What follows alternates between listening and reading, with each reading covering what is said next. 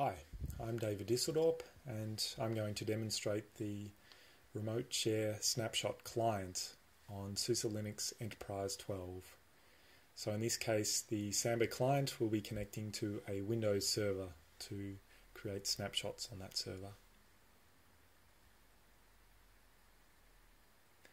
So just looking from our Windows server now, connecting via localhost, we can see that this server has a single share.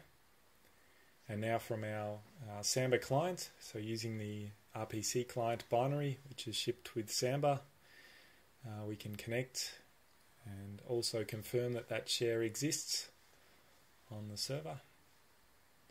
And now we'll check whether this share supports remote shadow copy or snapshot requests, in which case our Windows Server 2012 server of course supports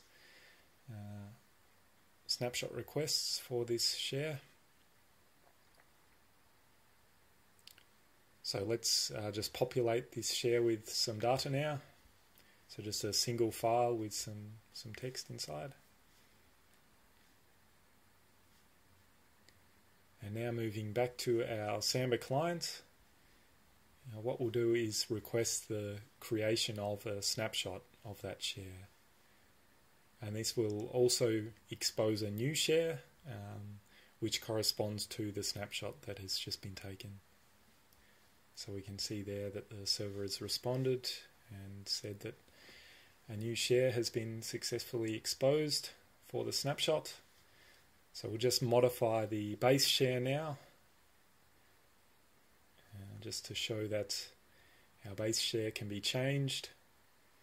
And then we have our snapshot share, which then contains the data at the time of the snapshot.